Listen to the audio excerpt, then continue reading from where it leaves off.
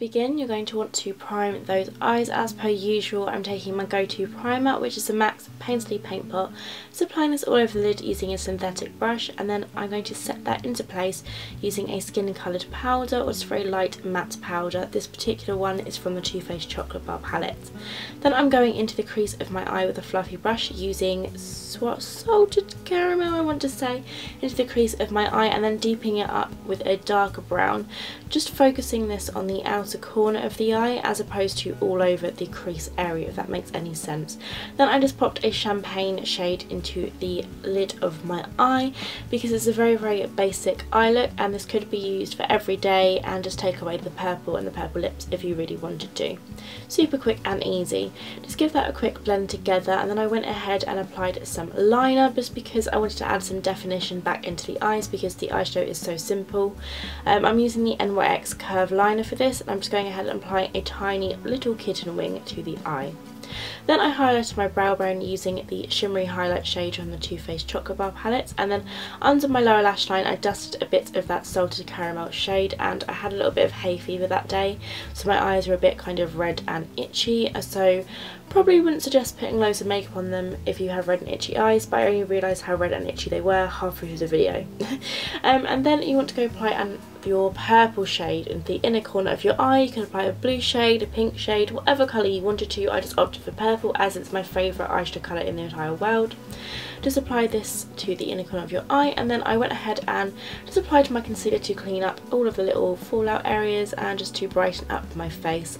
I applied it in triangular shape underneath my eyes, down the centre of my nose, a little bit on my cupid's bow as well, and blend this into the skin using the foundation brush I used previously, which was the Real Techniques buffing brush.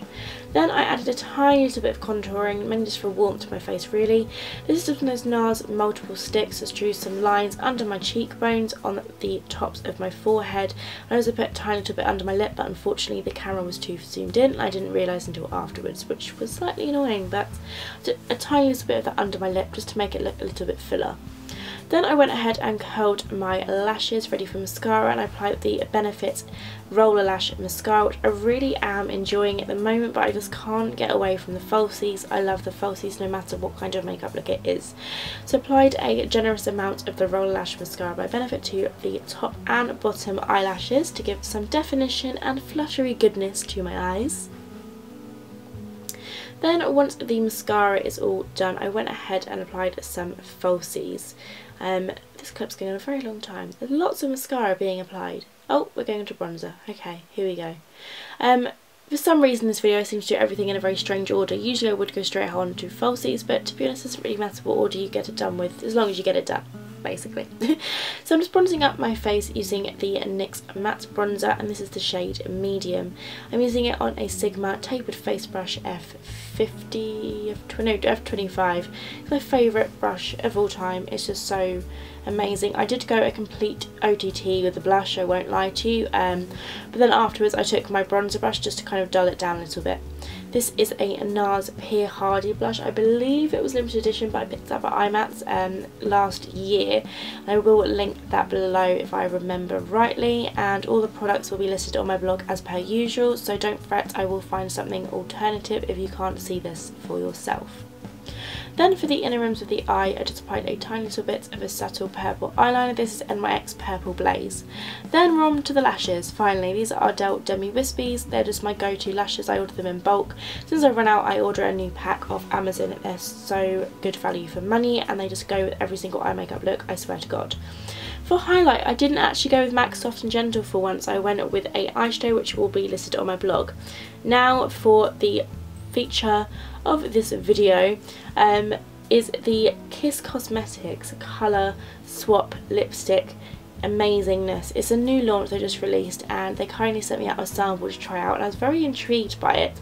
Basically it's just a white lipstick, but when you apply any kind of colour on top of it and then blend it in, it creates this really kind of cool different effect. So whatever lipstick you have, you can turn it into a lighter, more vibrant one just with using this white lipstick. And I think it's one of those things that's perfect for beginners because you can just build up your makeup collection as you go along, and with this it doubles your shades instantly. It's amazing. So what I did is I applied the white lipstick all over my lips, then applied the darker lipstick on the outer corners, and it created this really cool ombre look. And I really wanted to create an ombre lip. I have never done an ombre lip, I don't think, ever on my channel, and I really loved the way it turned out. So that was the end of the look, guys. I really hope you enjoyed watching this tutorial. Please don't forget to give it a like and leave any comments below if you've got any questions or things like that, and subscribe. I will see you in my next video. Thank you so much for watching. Bye.